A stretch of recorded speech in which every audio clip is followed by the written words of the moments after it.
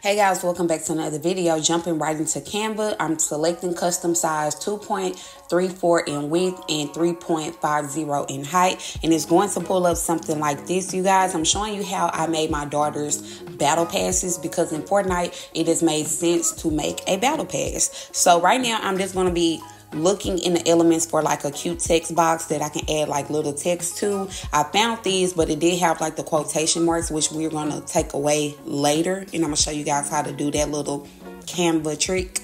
But I'm just switching up the colors and seeing however I want this. In this particular text box, I was able to customize and see whatever colors I would want. And so I made it hot pink, and I did like the border part of it yellow. And right now you see me adding a rectangle to the quotation marks, and I added it the color of the background, and that's what made it look like it was like not there anymore.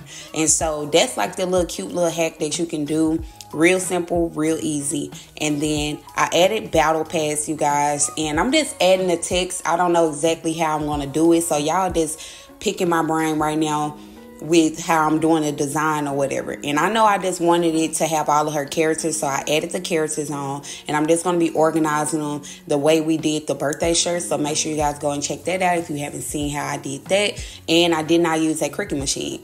So after that, after I finish getting all the characters how I want them and everything, we just gonna go ahead and make this more of like a battle pass. And this could be used as a party favor, you guys. You guys, as the other previous videos, I'm using the same Fortnite characters, the same Fortnite logos, and I'm sticking to her color scheme, which is a blue, black, white, pink, and yellow, and also green. So I ended up changing like the border of those rectangles, and I ended up making it green. So I typed all access battle pass, and I'm just going to be adding it to the bottom, like where the characters are.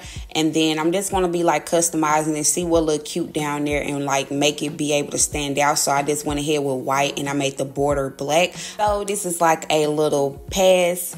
Like, I wanted it to be like VIP, get VIP-ish thing. So I went ahead and searched up a barcode, and I just copied that same barcode 3 times so it can like fit across the whole entire part. And then I brought down the Fortnite sign. I deleted the other Fortnite sign because I was going to use 2 of them, and I was going to make that other one be like the pop of color in between the one with the buildings. But then I was like, let me just go ahead and get rid of this. So I ended up taking it off. I added the VIP, and I'm just going to be changing that to yellow just to make that yellow pop more, because as you can see, we don't really have yellow on here.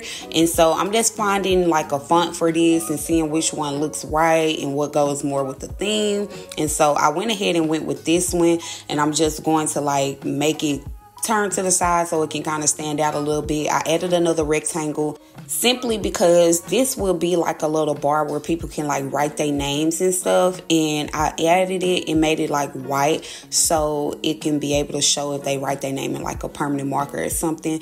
But my family and mine's personally, I just went ahead and wrote everybody's name on it, and so you'll be able to see that later.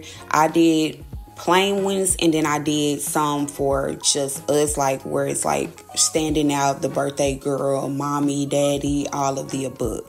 And after that, you guys, this is what everything ended up looking like. And I did have the plain ones as you saw. This is the paper I'm using. It is the Koala InkJet glossy photo paper. Now, I do not have an InkJet printer. I have a DeskJet printer, but I pretty much feel like they work the same, do the same, and the quality came out really good, as you can see.